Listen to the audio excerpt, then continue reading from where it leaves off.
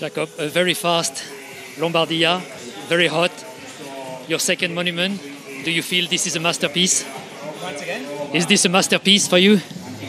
I don't know if it's a masterpiece. I hope that it's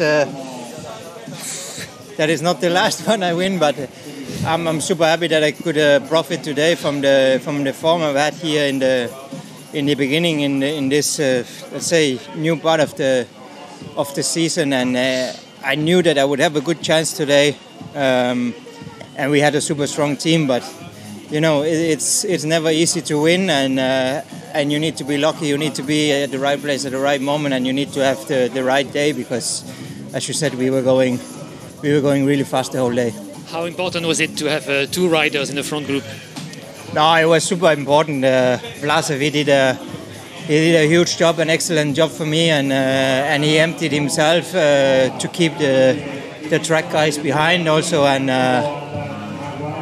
I knew basically that I probably would be faster than George in a sprint, so my main goal was just to stay with him. But of course, once he attacked on San Fam or speeded up, I tried to go over him, and luckily I could make the gap. Thank you.